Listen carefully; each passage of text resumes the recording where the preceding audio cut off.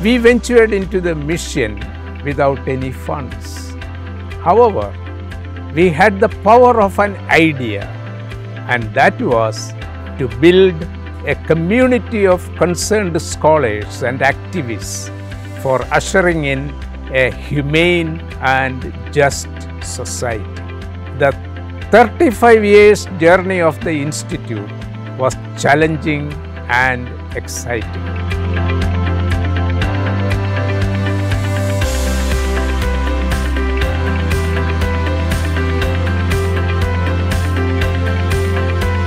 Within a few years, appreciating its research, studies and contribution to social thinking and action, the Delhi Development Authority (DDA) allotted land for the Institute on the prestigious institutional area on the Nelson Mandela Road.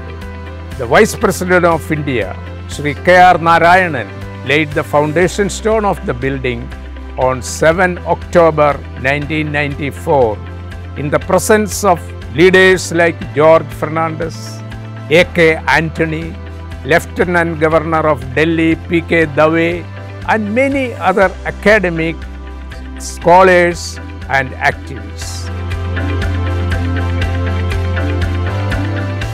It was possible because of the financial support received from many states, including Tamil Nadu, Kerala, Karnataka, Madhya Pradesh, Punjab, Jammu and Kashmir, West Bengal, and several international agencies as well. The Institute's work has had a significant positive impact in both the domains of policy making and socio-political processes in general, both nationally, of course, and also internationally.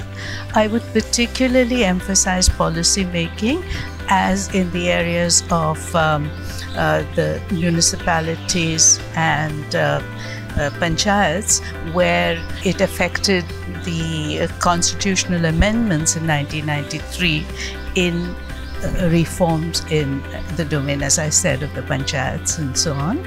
Institute's work has forwarded reform in women's movements as well as in social empowerment in general.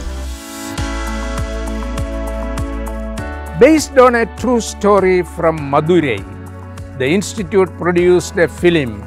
The film name was Swaraj, the Little Republic, which won the gold medal for the best film on social issues in 2002 for its strong depiction of women's empowerment in rural India.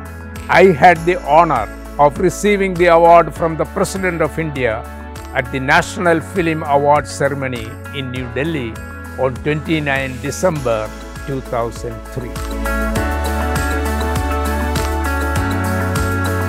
We were very privileged to have eminent scholars and public intellectuals like Professor D.T. Lakdawala, Professor Sapalli Gopal, Dr. Malcolm Madhisusaiya, Professor U.R. Anantamurthy as our chairpersons.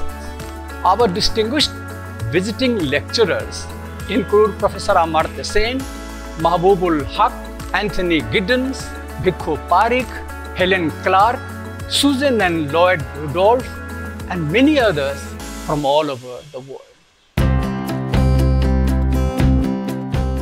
Now, the Institute of Social Sciences is internationally recognized for its role as a think tank, resource center, and clearinghouse of information on federalism, local governance, and participatory democracy. Dr. APJ Abdul Kalam in 2010 gave a mission to our institute to undertake, I quote, Pura, that is, provision of urban amenities in rural areas of India.